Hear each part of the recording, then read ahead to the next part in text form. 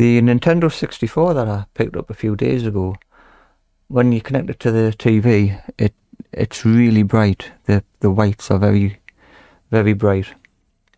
So what I'm going to do today is I'm going to open up the video lead, and I'm going to solder in a 75 ohm resistor onto the video to the ground and try and bring that brightness down. This is the end of the video lead. What I've done, I've used a craft knife and I've scored along the joining line. You can carefully prise that open. I've already had this open, so it's come open a bit easier.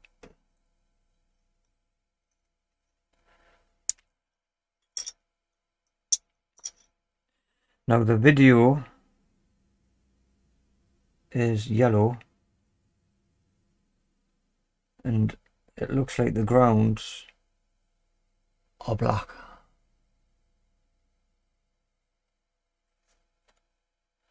But I can test that. I'd like to test that with my multimeter in continuity mode.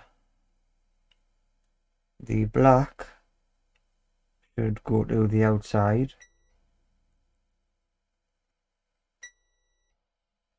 Yeah, and the video, which is this one, yellow, should be this one. That's correct. So I get no continuity on the audio. The yellow goes to yellow. I just wanted to double check that because some colours are different or appear to be different in other videos. So I need a little resistor, 75 ohms. And I will pop my soldering iron on.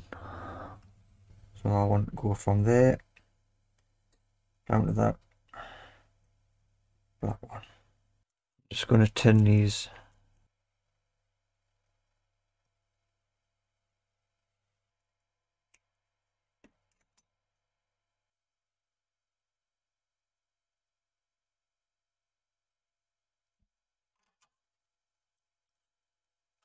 Should be the yellow one.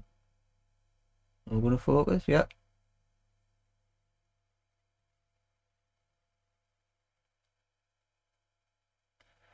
I'll bend this round.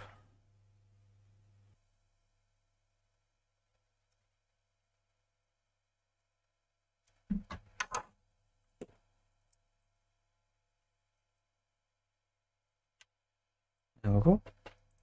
Let's put that back together and we'll give it a test.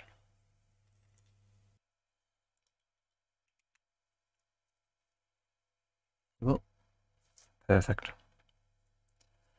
Let's try that.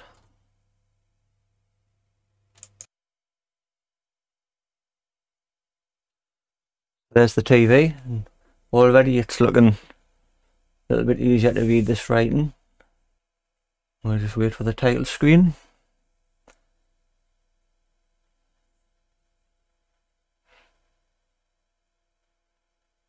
That's much better. You might not be able to tell through the video, but all of the snow, there was no detail in any of this snow previously. And I can't remember seeing the shadows up at the top here as well. So that's worked out great. So that's a 75 ohm resistor on the video to ground, and that's for using it on PAL TVs.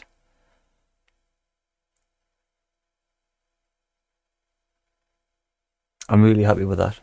So if that helps you out, I'll appreciate a like. Give us a like, and like and subscribe if you're enjoying the videos, and I'll see you in the next one.